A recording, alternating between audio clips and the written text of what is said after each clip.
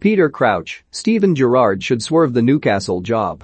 The videos that filtered out of the Rangers dressing room when they won their first league title for a decade said everything about Steven Gerrard. The unity and bond he created at Ibrox was so obvious. Typically, he was right in the middle of the celebrations, sliding across the floor.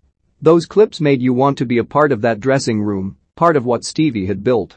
There are some characters who pull everybody with them, and that is a quality he has always possessed, an aura, the setting of standards.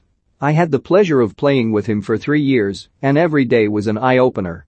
Yes, the undeniable ability had mouths open regularly at training, but it was the leadership, passion, and dedication to his profession that shone through.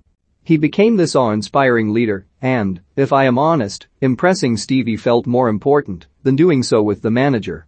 I wanted him to rate me. He is the only player I've dedicated an entire chapter to in my books. I have so much admiration and respect for him. When Steven Gerrard walked into a room, you knew about it. That will be no different now as a manager, and the job he has performed at Rangers is astonishing. He left his comfort zone on Merseyside, living up in Glasgow on his own. To do that and achieve what he has shows the mark of the man. That Newcastle are casting glances in his direction is no surprise at all. Approaching Stevie is a complete no-brainer. There is a major rebuild to be done by whoever takes over from Steve Bruce, and there are similarities to the job he walked into at Rangers, albeit with slightly different budgets.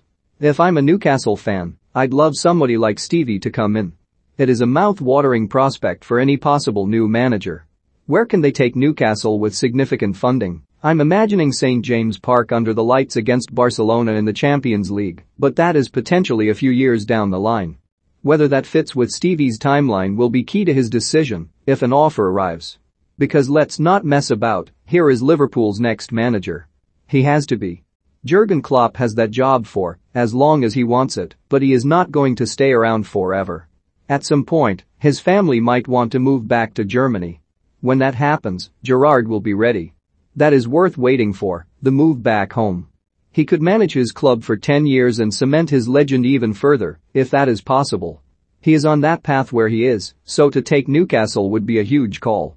I would not bet against him doing another magnificent job in the Northeast, if it happened, but the man to take that leap does run the risk of the appointment ending up short-term. Right now, we do not know how the new owners will run the club. If I were in his shoes, I would probably give it a swerve.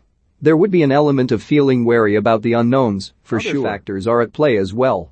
The Rangers' support would understand his departure for Anfield, whereas it might be a somewhat different conversation with Newcastle.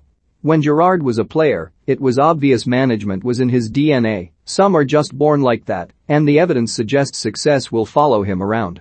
But there is no guarantee at Newcastle, because this is also embryonic at the moment. Perhaps it doesn't work out, perhaps he finds himself on a big contract when Klopp does leave.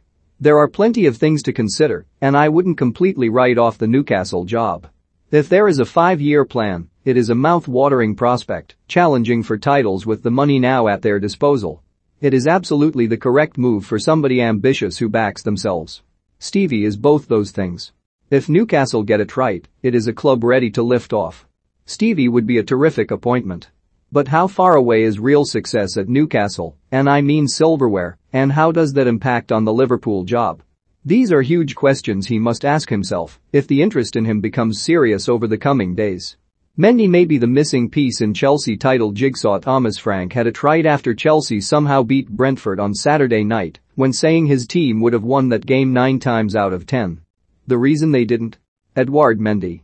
I spent my playing days hammering goalkeepers, and I'm breaking the habit of a lifetime here by wanting to focus on the excellence of a number 1. Mendy underlines the importance of a goalkeeper to a title-winning side. He is the final, missing piece that could get them over the line this season. Chelsea were hanging on, and it is one of those games they would have drawn or lost in previous years. That Mendy save from Christian Norgard at the end was unbelievable, and there were a few more. But it is Mendy's overall contribution that has given them an added calmness since he arrived from Rennes last year. His touch is spot on when dealing with horrendous back passes. He comes and takes crosses with authority. Look at all the teams to have lifted the league title, and one common theme is trust in an exceptional goalkeeper. The signings of Alisson and Ederson altered the outlook for Liverpool and Manchester City, with both going on to finish top. Mendy is a major influence in Chelsea now finding themselves in the mix. There are other factors, of course. You have to be strong everywhere, but the margins are so fine that the goalkeeper is often a deciding factor.